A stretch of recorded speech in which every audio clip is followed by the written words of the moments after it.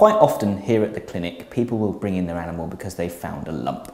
And that can be a lump on a cat, a dog, rabbit, guinea pig, all our furry friends can get lumps, and people want us to have a look at them and see what they might be. Now I want to give you guys some kind of advice on what to look for in a lump and what they might be, and what your vet's likely to want to do when you do bring them into the surgery. Now a lump can be for a whole variety of reasons. The two big classic categories would be inflammatory lumps and neoplastic or cancerous lumps.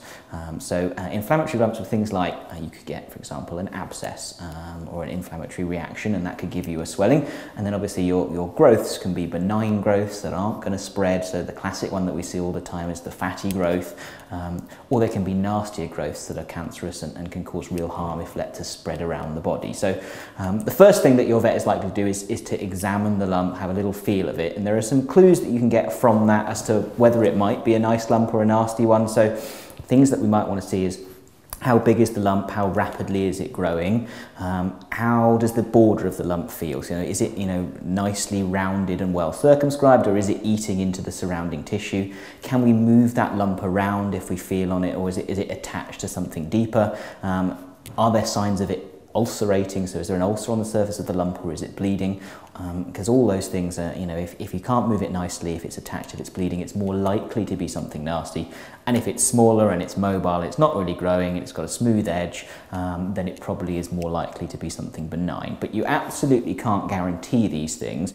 And I would never just say to somebody that a lump was fine on how it feels alone, especially if it's a new lump. And actually, there's an interesting study recently where they took some specialists, and some specialists even got it wrong just on feel alone. And the classic one is that the lipoma, the fatty lump, there is another nasty skin tumour called the mast cell tumour. It can mimic that, and you can think that you're dealing with a nice little fatty lump, but actually it's something much nastier. So always, I think some further testing is advisable. And the classic test that we would like to do is something called a fine needle aspirate. So that's when you take a needle and you introduce it through the skin into the lump. You take a little sample and you put it down on a microscope slide, have a look at it down the microscope, and try and get an idea of, are we seeing fatty cells? Are we seeing pus? Is it an abscess? Are we seeing signs of cancerous cells or something more nasty? Now, looking down a microscope and using cells isn't the ideal way to get a diagnosis. It's not 100% accurate, but it can give you a much more better idea about the advice that you're giving to someone. So I'd always advise with any new lump that we get an aspirate performed.